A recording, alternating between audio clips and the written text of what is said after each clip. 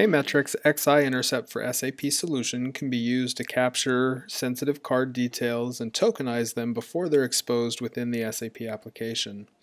Let's begin by creating a sales order, and we will enter a sold to party, a PO number, a material, and a quantity.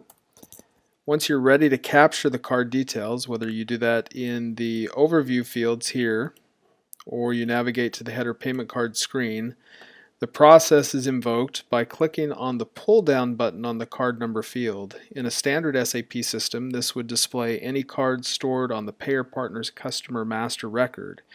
We've enhanced this system though so that a browser session is opened, and that browser then points to the merchant's XiIntercept solution account within the Paymetric cloud environment. The default browser is always used. In this case, it's Internet Explorer, and you can see once XiIntercept is opened, we're able to capture the card type, the number, the expiration date, the CVV or security value, and cardholder name. I'll go ahead and enter a test Visa card number with an incorrect last digit.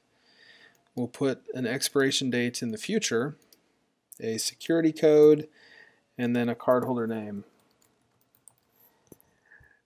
The XiIntercept solution will perform a validation to ensure that the card number entered matches the format of the card type entered. So in the case of a Visa, it must start with a 4, it must be 16 digits long, and it must pass a LUN check. So this last digit should be a 1 instead of a 0.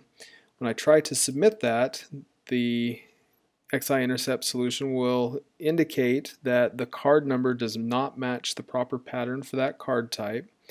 In this case, I'm not going to proceed. I'm going to cancel and go correct that.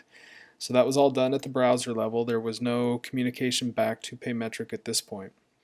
Once it does pass those validation routines and I submit, the browser tab, or in this case the entire window, will close.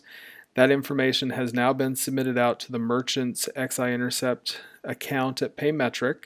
The raw card has been extracted and tokenized, so the value is encrypted and a token was assigned to it.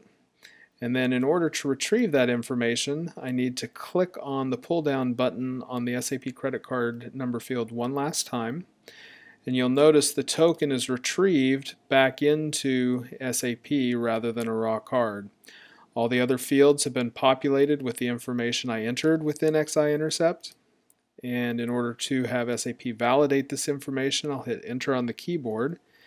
And you'll notice a warning message indicating that this card is not yet stored on the customer's master record. And should I wish to do so, I would need to go into the customer master change mode and enter this card information. And in fact, I would do it with the same XiIntercept for SAP pop-up browser session as I used here.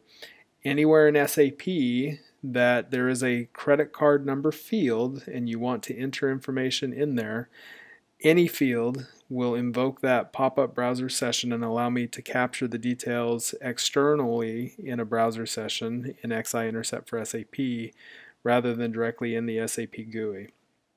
I'll hit enter on the keyboard one last time, and the information has been validated and reformatted according to the format SAP uses, specifically the expiration date.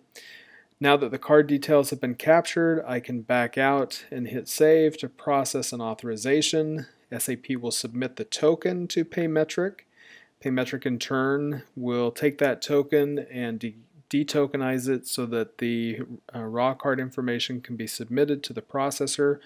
All of that detokenization happens outside of the merchant's environment within the Paymetric cloud environment. We'll take a quick look at the response, and we'll see that the authorization has been processed, in this case successfully. It's been approved. I can double click on that line to see the approval code that came from the processor, Paymetric's transaction ID that can be used to find the details of this transaction in Paymetric's online reporting portal, and then any other details regarding the type of response received that have been passed back from the processor.